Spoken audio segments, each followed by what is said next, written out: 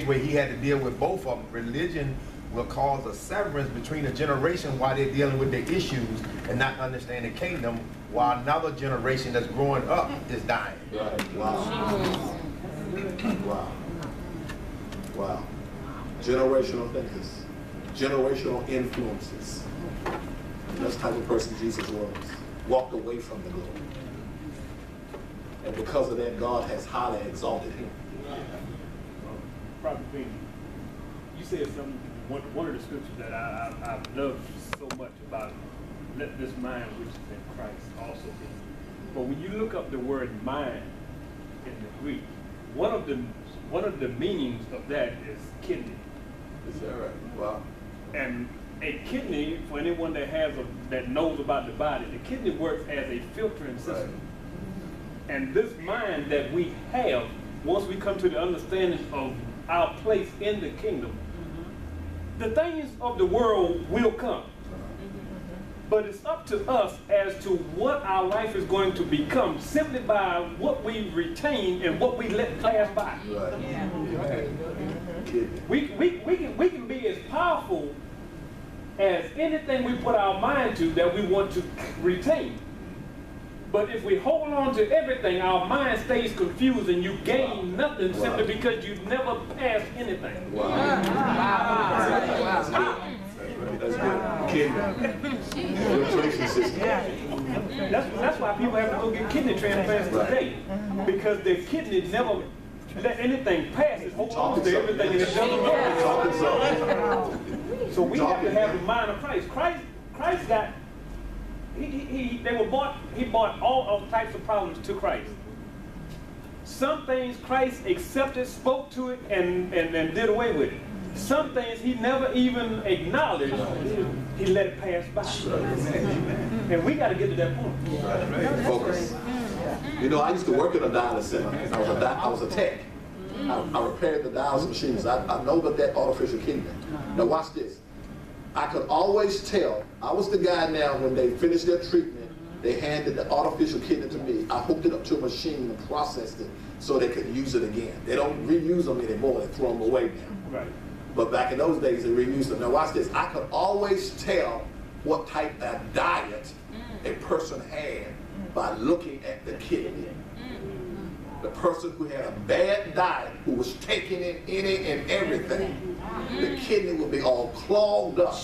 It was supposed to be able to pass 9 passes, meaning that I'm supposed to be able to use this kidney 9 times before I trash it. And the people that were taking in everything, letting nothing pass away, it wouldn't even pass the first time. I could look at it and tell it would be all kind of junk. I could see the fat. It's a nasty sight. But that's what you're talking about. Not letting things, trying to process everything and not focus on anything. Just to give an example, it's okay to go to the doctor and the doctor tell you that you have cancer. That's okay. Because the word of God says, by his stripes, you are healed. So because you got the report, I'll let it go. I'm going to stand on the word of God, and it's not going to worry me, it's not going to keep me bound, and it's not going to slow me down. But you can take that, you can do the flip side of that, because he gave you the report, you harped on that, and the devil said, okay, you're going to believe it, I'm going to manifest it. Yeah. Exactly. Right. My sister right here, you the generational thinker. That whole story that you shared is about being a generational influencer. What you are in the earth to do is purpose to influence generations beyond you. There is a house, there is a home. It's not your home. It's not the place you live. But there is a place in the plan of God, in your blueprint, where you will house people. That's general. I'm thinking beyond me. Yeah. I'm just not looking at here, my family. Beyond me, there's in your blueprint, there's a plan. That's the plan that you would be the progenitor of a housing place, a place where people could I don't know, I'm not even going to limit it by putting my language in it. I'm just going to say that. That's your blueprint. That's in you. That's why you are motivated. You have a passion for that sort of thing.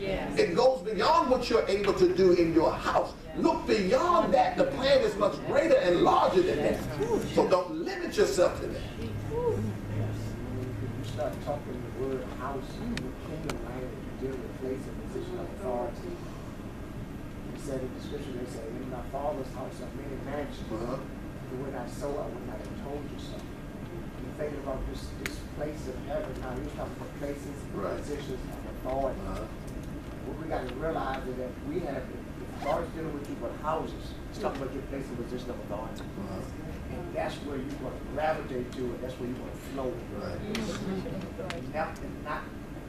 Not purposely has to be a physical house. And it could be a physical house, but it's a place and position of authority that when you open your mouth, everything in that sphere is going to submit to it. That's your place and position of authority. In my father's house. If someone comes to your house, your natural house, they can't just go in there and open the refrigerator because you are the authoritative figure in that house. That's what God was trying to teach us through the mansion. This is place and position of authority that you walk in. I'd like to say something. I can't hold it no longer. I can't hold it because I know what God has done for me. Anytime we're speaking on the faith now, I would like to tell all the men, that God is a healer. Yes. Because he healed me 3 years ago of prostate cancer. Amen. Keep on living, it's going to come. Keep on living, it's going to come. But God can heal you of that prostate cancer. Amen. Amen. I just want you to know that. Amen. Because he healed me. I have no problem whatsoever. No kind of way. And I said no kind of way. And God is a healer. Amen. And I know that. Amen. I just want you to know that. Just want you to know it.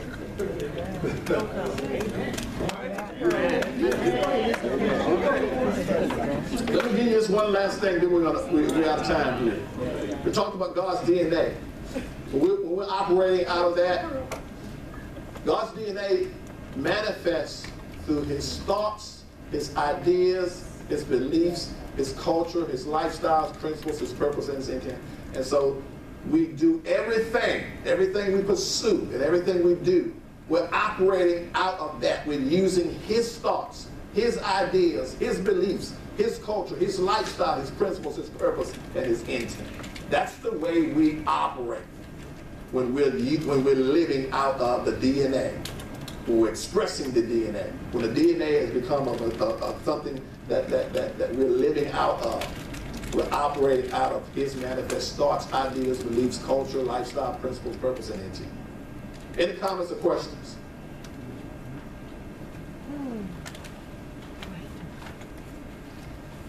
We didn't get into the bread and the wine today. That's for next time. You don't want to miss that. Can I make a comment for this young lady who said that sometimes we got to step away from family? I had to do that when I was walking out of the traditional. And my family are basically ostracized. Because whenever I came around, it's like they would go another direction. And we all call ourselves ministers. Right. And just recently, when I stopped calling myself pastor and became the teacher that God placed in my mother's womb, they now calling me. They're not only calling me, they have now made a point that when we have our family together, they want me to bring the word to the family. Amen. So, yeah. One thing I've learned walking with God is when he's called you to cut people off, or people cut you off sometimes. Is what he's doing is he's asking and showing you, can you walk this thing alone? Wow. Right. Some things and some places God is going to carry us, we're going to have to walk it alone. And not even the closest people to you can help you. It's not a negative thing when he tells you to cut these people off. What he's telling you is, some things I'm going to find you to do, you're going to have to walk it alone. Right. So I'm training you now. And I'll bring them back in the scope later when they're not going to be able to help you walk through it. And that's what he's telling you. That's what he's training you. He's going to walk some things alone. But he's going to bring them back in your circle. Still, you're going to encounter times you're going to have to walk it alone. Holy Spirit said to me some short while ago, he said, prove that you can follow me and stay submitted to me around people of influence. Prove that you can stay submitted around people of influence. So that's people that have had a major voice and influence in and over your life. Holy Spirit will tell you, let me see now that you can submit to me when it comes to what this person has to say.